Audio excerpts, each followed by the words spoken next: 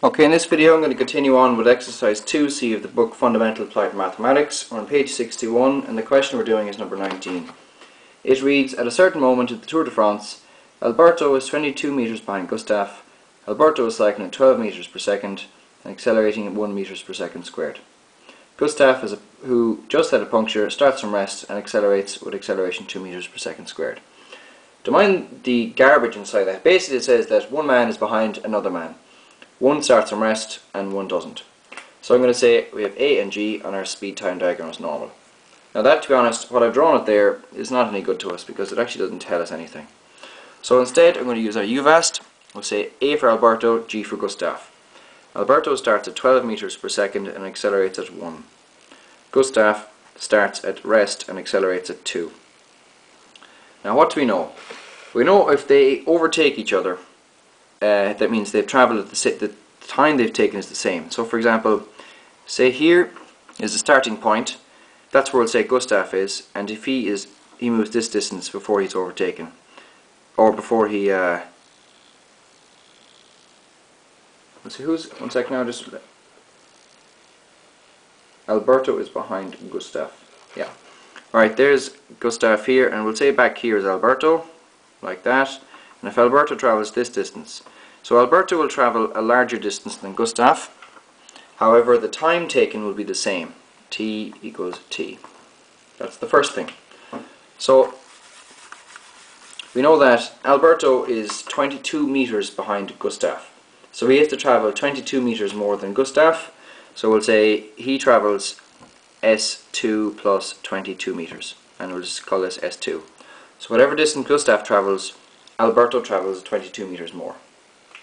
So next we'll use V is equal to U plus AT.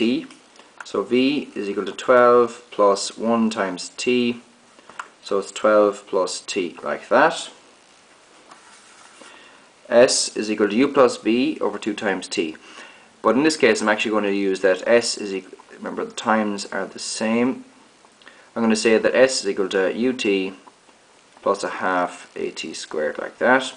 So it's equal to 12t plus a half 1 times t squared. So it's 12t plus t squared over 2. Okay. Like that. Next, this guy V is equal to 0 plus 2t. Sorry. It's 2t, and his distance is ut plus a half at squared. So it's 0 times t plus a half 2t squared. So that's equal to t squared. Like that. Now, let's find out the two distances that they travelled. If we'll call this distance here S1. So S1 is equal to 12t plus t squared over 2, and we know that S2 is equal to t squared. They're the things that we know. However, we know also that S1 is equal to S2 plus 22. So if we add 22 onto this, if we add 22 onto this, it's equal here. So we'll say, watch this, S1 is equal to 12t plus t squared over 2 is equal to t squared plus 22. Remember, Gustav has to travel 22 meters less than Alberto. So add 22 meters on and they have the same distances. So let's just rub out the clutter here. Like that. And multiply by 2. So 24t plus t squared is equal to t squared, 2t squared plus 44. We'll say everything to one side, so 2t squared, well that's actually 1t squared, excuse me, t squared minus 24t plus 44 is equal to 0. So let's note that up here, and I'll move back up a second.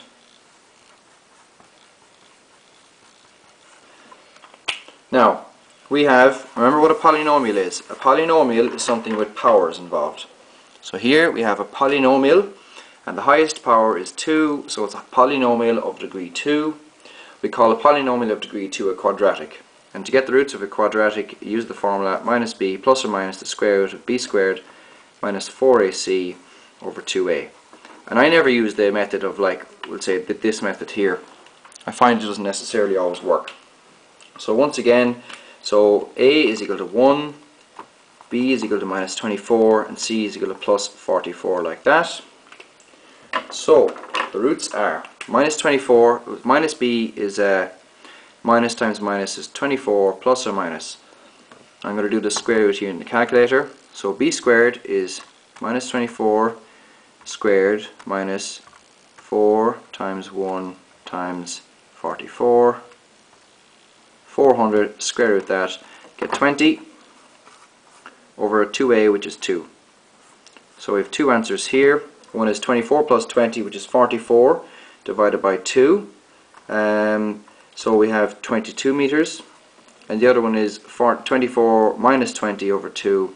So that's 2 meters, or not 2 meters, 2 seconds. So I tell you that this one here, 2 seconds, is correct. The next part is, after how long more will Gustav overtake Alberto again? So just before I do, I'm going to check this at the back of the book. Now, what this is after telling us is that after 2 seconds and 22 seconds, they'll have travelled the same distance. So the overtaking will have taken place after 22 seconds. So they're together at 2 seconds. They're together at 22 seconds. So how long more after 2 seconds are they overtaken? That's 20 seconds. That's correct as well. Like that.